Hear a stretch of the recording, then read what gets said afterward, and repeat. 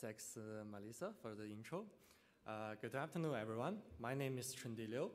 I obtained my master's degrees from the MSAC program at the University of Toronto.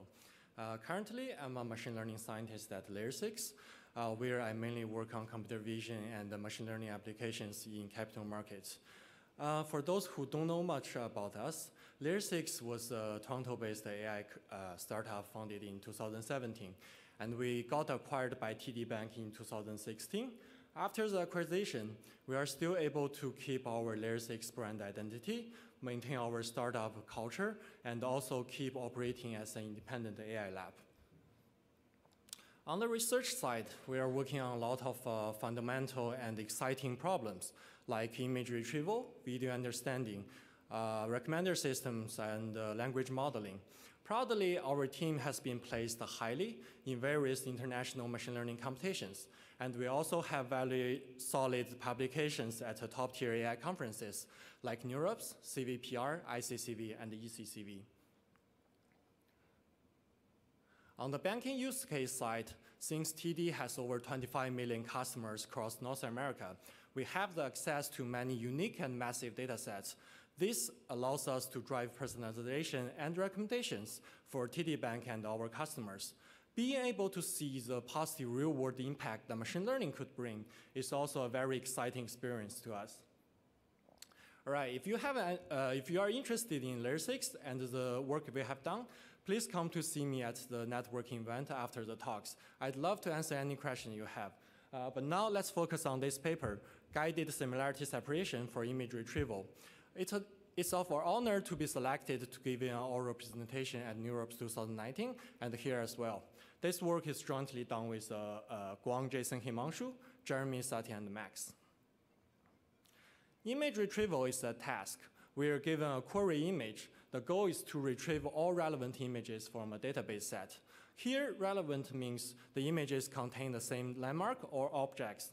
As we can see, the variations in view angle, lightening, and occlusions make it very challenging. What makes it even harder is for this problem, training on the same set of labels of testing set is not allowed. Although it is hard, image retrieval keeps getting more attention in recent years because it plays a crucial role in many applications, including image search engine, 3D reconstruction, medical analysis, and person identification.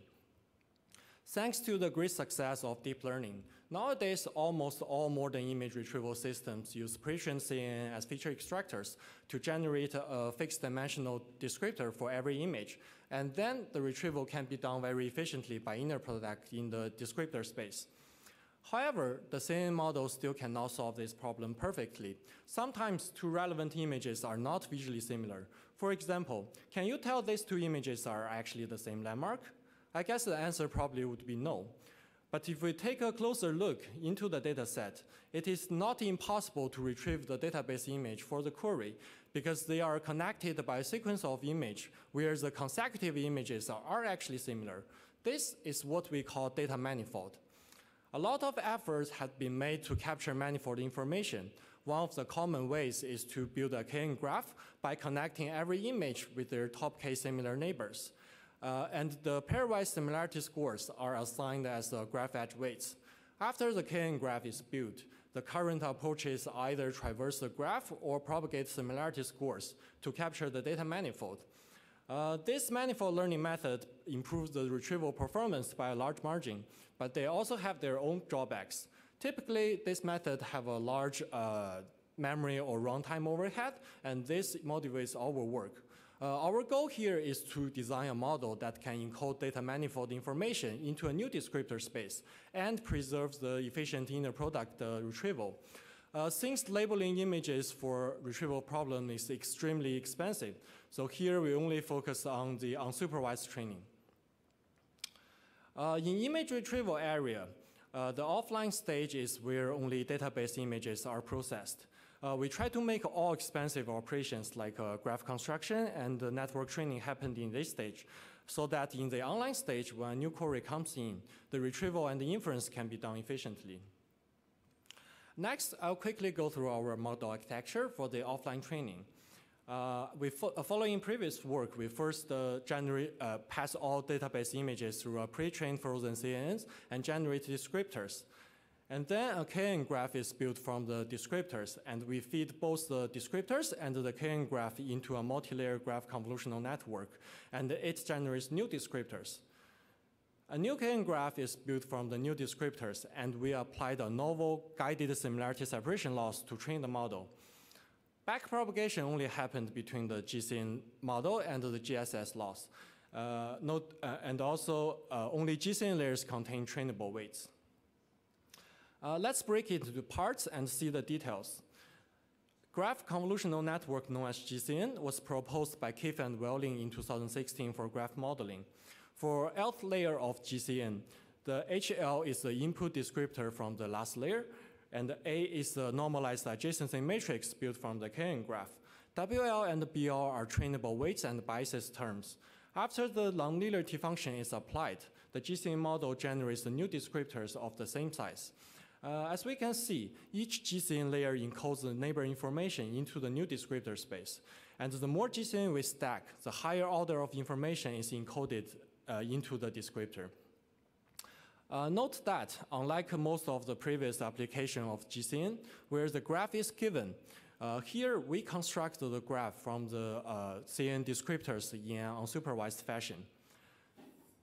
To train the model, a new KN graph is built from the new output descriptor from the GCN, and guided similarity separation loss is applied on the graph edges, which are pairwise similarity scores noted as Sij. The idea behind this loss is we want to push those images with high similarity scores closer together, and those images with low similarity scores further apart. So we design the loss as a quadratic function, where the parameter beta controls the threshold that separate high and low similarity scores.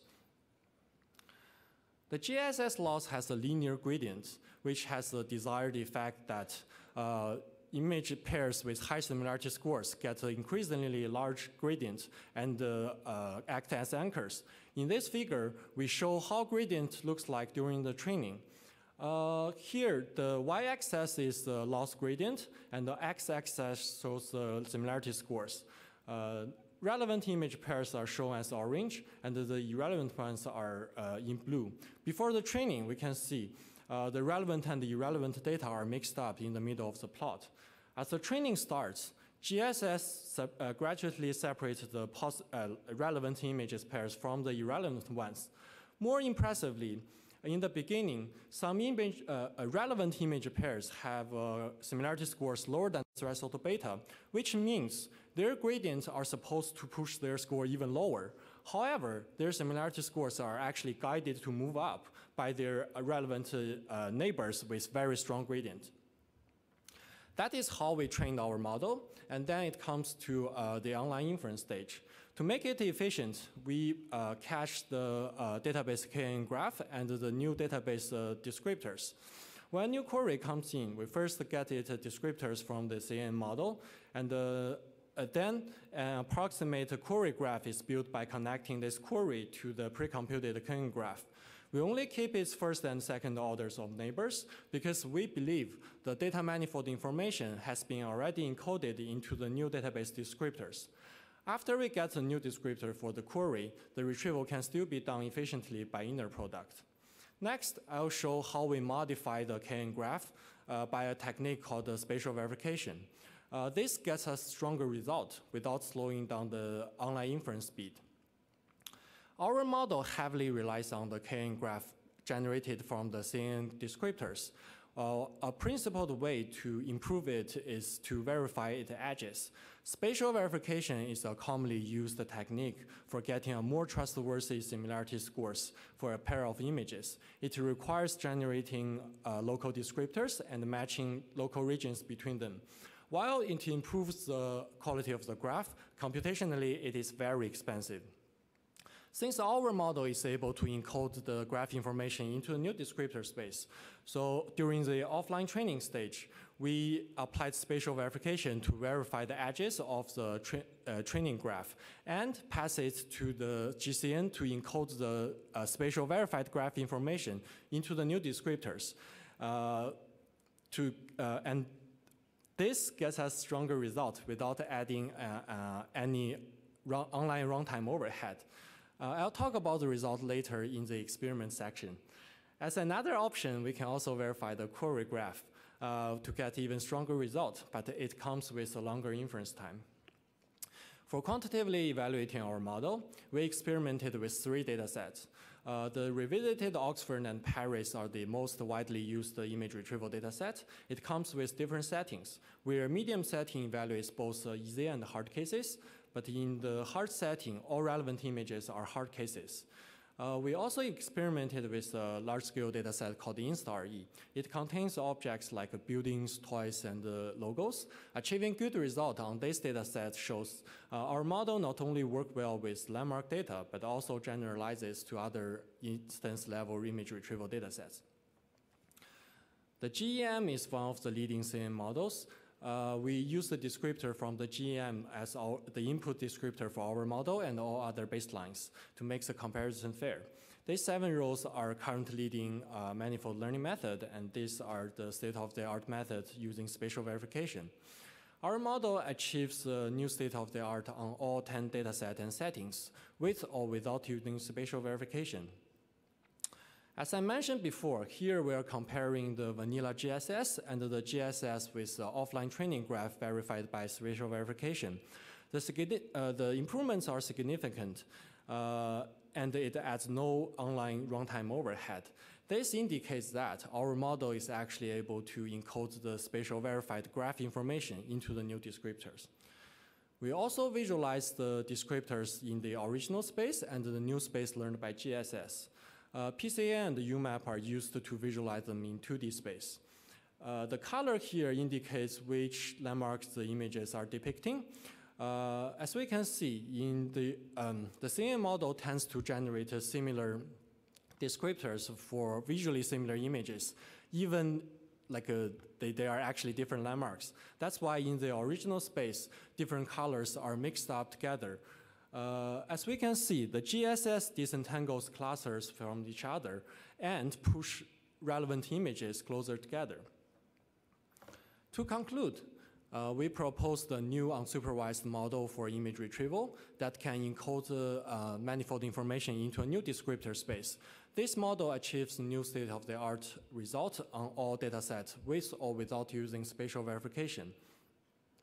Expansive spatial verification information can also be encoded into the new descriptor space, which boosts the performance even further without hurting the online inference speed. Thanks a lot for listening. I'll take questions related to this paper after the other speakers' talks. If you have any other questions about Layer 6, let's chat at the networking event afterwards. Thanks a lot.